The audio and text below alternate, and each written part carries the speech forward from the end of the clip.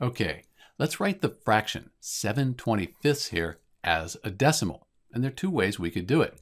You could just on your calculator, 7 divided by 25, and give you 0.28. So the fraction 7/25 equals the decimal 0.28. You could also take 7 here and see how many times 25 goes into 7. So we're dividing 7 by 25. 25 doesn't go into 7, so let's call it 70. Put a 0 with a point up here. Now 3 times 25, that's 75. That's too big. But 2 times 25 is 50. So if we subtract, we get 20. And let's call that 200. We can move over one more place here. And 8.